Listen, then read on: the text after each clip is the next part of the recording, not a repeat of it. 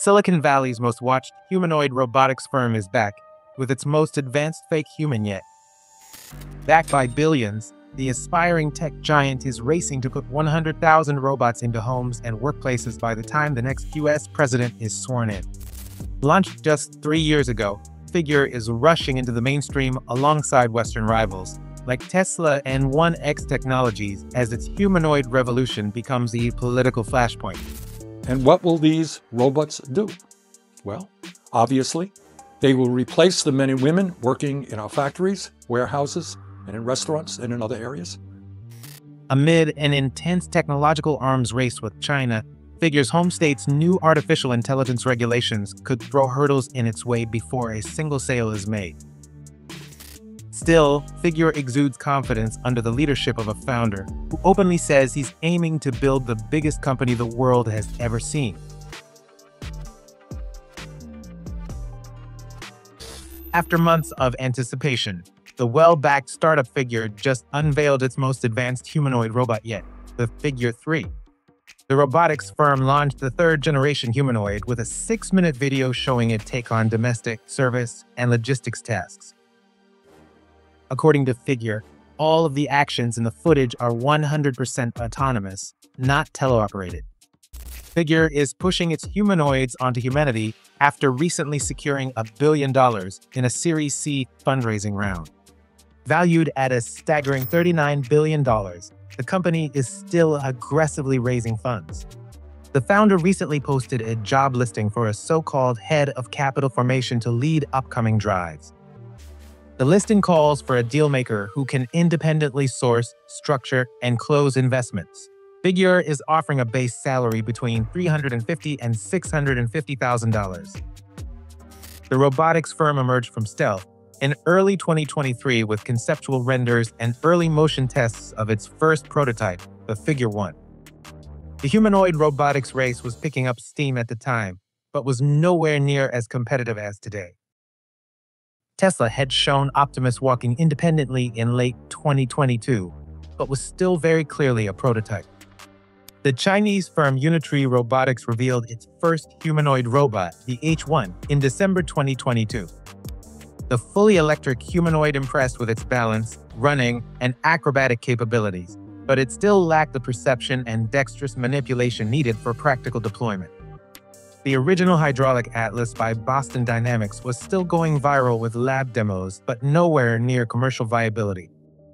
It had about a year left in the spotlight before the leading Massachusetts robotics firm pivoted toward a fully electric design.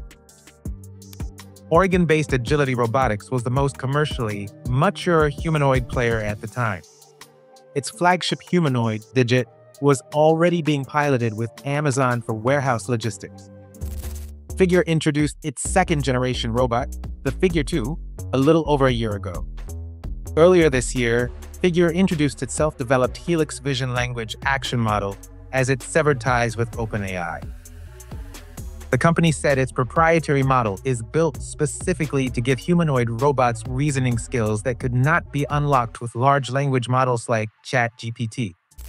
In the lead-up to the third-gen bot's launch, the founder made bold claims, calling the autonomous humanoid a game-changer.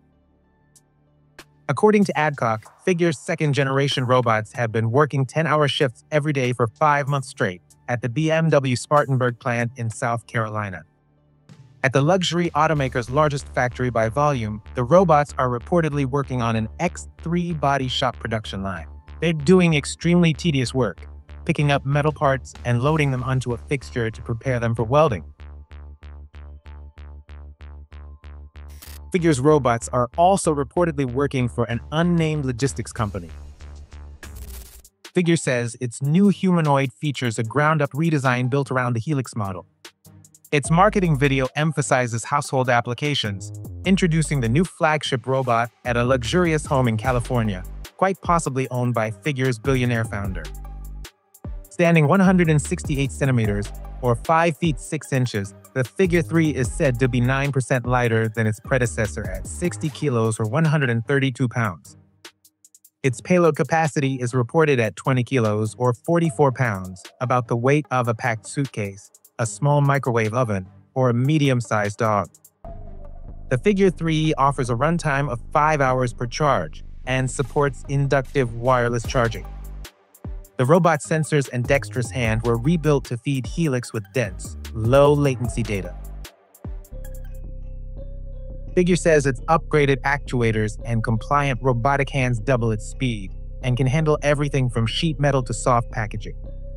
Its cameras now deliver double the frame rate, a quarter of the latency, and a 60% wider view. Improved depth perception means sharper vision in cluttered spaces. Each hand now contains palm cameras for close-range feedback and cutting-edge tactile sensors. Their fingertips can now sense pressure as light as 3 grams, which is delicate enough to feel a paperclip. Figure says Helix can detect an object slipping before it falls and make real-time adjustments. The robot is wrapped in soft, woven textile coverings designed to protect users and give it a more approachable appearance. According to Figure, its soft goods are washable, swappable, and customizable. Hello. Hello, Andrea. Here is your key. You'll be in room 23.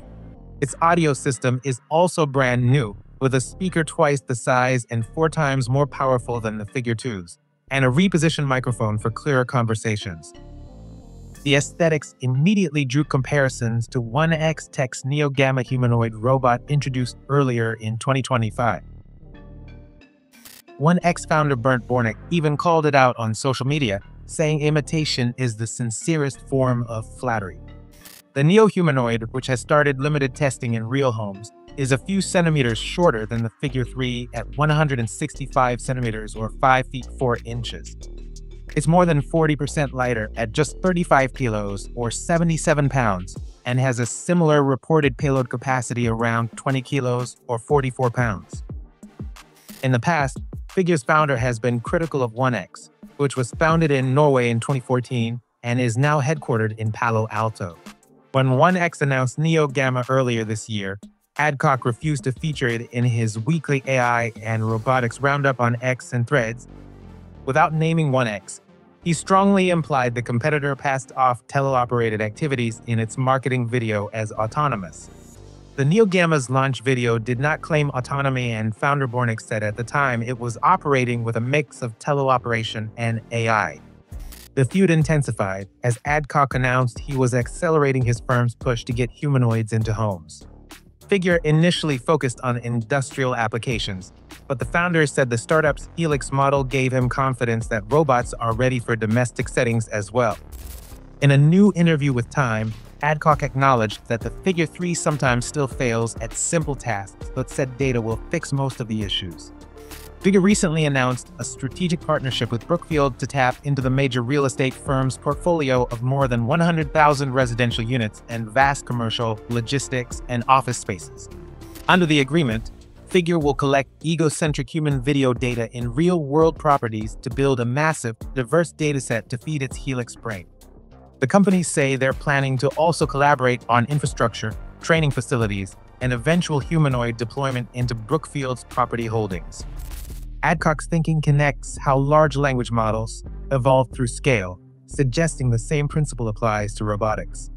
He notes that Figure is spending heavily to record humans performing everyday chores so the machines can learn by imitation. In the interview, Adcock said Figure's goal is to get humanoid robots into homes worldwide. He described his long-term vision as a world where billions of humanoids work alongside people, handling physical labor as automation reshapes the economy. He suggested solutions, like universal basic income, could offset the negative effects of mass job losses. Figure is racing to deploy 100,000 autonomous humanoids within the next 4 years as the debate over AI and robotics quickly splits into 2 competing future visions. Tech leaders like Elon Musk have described a coming era of abundance, where human-like robots and artificial intelligence eliminate scarcity. In the other camp, figures like U.S. Senator Bernie Sanders warn that the same technologies could trigger mass job losses and deepen inequality unless society reins them in. The prevailing Republican view right now is that the U.S. must win the global technology arms race. President Trump is pretty much all in on AI and robotics.